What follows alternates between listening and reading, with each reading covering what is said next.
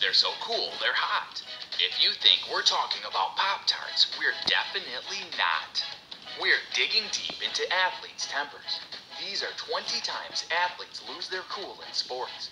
But before we step into the ring, you can make sure to never lose your cool from missing a video by hitting the notification bell and subscribing to our channel. 5 out of 5 sports psychologists recommend viewing this channel at least once a day. When athletes face adversity, they buck up, put their chins down, and give it their best until they cross the finish line. Except for some. Some throw a fit and have a complete and utter meltdown when things don't go their way. When that happens, rackets get smashed, balls go flying, refs get punched. Even the fans aren't safe from these angry athletes' tantrums. These are 20 times athletes lose their cool in sports. NHL goalies have to be tough guys. They have pucks, sticks, and big bodies flying at their face the whole game.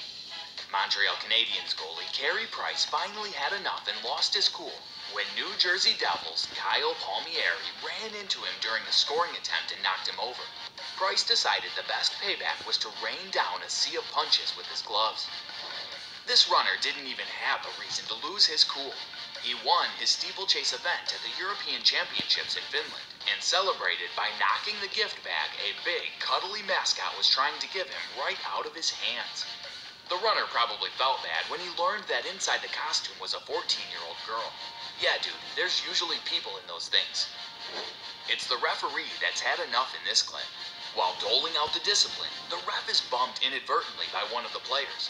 But this ref must have been having a bad day, because that was enough to send him over the edge and seeking revenge. Later, on a trip downfield, the ref trips and sticks his leg out to try and trip the player. This momentary mishap of judgment got this referee banned from soccer.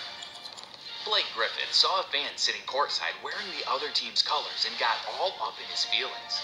Blake had to do something without drawing too much attention to himself, so he got revenge in a unique way. Stuff like this is why Blake Griffin has been an exciting star, almost ready to make that leap to the next level, for like 10 years now. Tennis players sure do get angry when things don't go their way. Their shorts must be too tight or something, and getting super mad while holding a ball and a racket is never good for the people around you. This player lets off some steam by smashing the ball as hard as he can, but some bad aim and just general poor judgment ends with the line judge getting a ball to the face. Could have been worse. Could have been 2 balls. This Italian pole vaulter thinks that she cleared the bar without touching it. The judge, however, seems to disagree and deduct a point. She doesn't appreciate that, and she makes sure to let them know exactly how wrong they are. Mamma mia. When someone talks about stealing a base in baseball, this is not what they mean. This coach gets so mad about being ejected that he completely loses his cool and tears up the infield. There is something truly majestic about an old man throwing a hissy fit and kicking dirt, while another old man just watches him. This is like that kid that takes his ball and goes home, except he takes a base. Nobody tell him that they have plenty of replacements. Vince McMahon is the owner of the WWE. On the television shows, he struts down to the ring and does whatever he wants. Away from the ring, though, it's a whole nother story. When Vince doesn't control the script and has to answer the real questions from reporters, he can panic.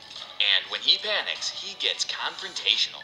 That's what happens in this Bob Costas interview. Vince gets right in Bob's face, but Costas doesn't back down. And when a reporter asks a very valid question about the rigging equipment that led to Owen Hart's death, Vince tries to rip the reporter's head off. This guy should stay in the ring.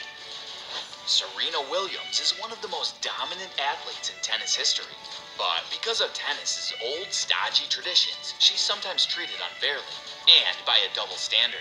So when she confronts this line judge that accused her of cheating, he kept doubling down, further enraging her. Serena